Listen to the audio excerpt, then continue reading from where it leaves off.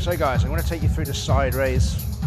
Focus on the medial head of the deltoid in this exercise. So basically, I'm allowing an external rotation of my arms a little bit as I'm doing the movement, okay? You'll see a lot of variations of the way people do this exercise. So I'm slightly bending at the waist. I'm allowing the gravity to be focusing mostly on the medial delt, the center of the deltoid or the middle of the deltoid, okay? So as I'm coming up, I'm actually externally rotating my shoulders. Now, if I was to be upright, the focus would be on my front delt. I'm actually trying to focus on the medial delt, but the reason I'm rotating my shoulder is to keep the shoulder into a safe position and avoid any impingements.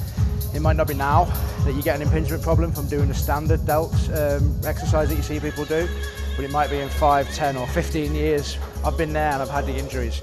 So basically what I'm doing is I'm bending over, I'm allowing the elbow, I'm allowing the elbow to externally rotate and keep it safe. But the reason I'm bending over is to make the weight focus on the medial delt as I'm exercising.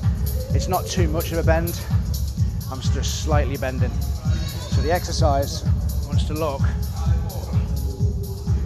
like this. I'm also trying to not bring my traps into the game, so I'm not doing a movement like this. My traps are actually back and down.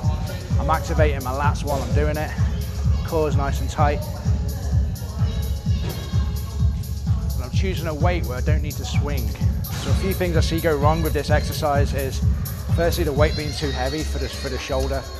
Or what I see is it initiating from the calf, people throwing the weight up. And as you can see, it's not really putting much emphasis on the shoulder, it's more on the whole body. I see people bending the legs or bending the core and throwing the weight up. And I see this type of activity. That's the goal here, is to work the deltoid and not the whole body. So it's better to be firm in a fixed position, slightly bend over and hold for a second at the top as well to emphasize the stimulation on the deltoid.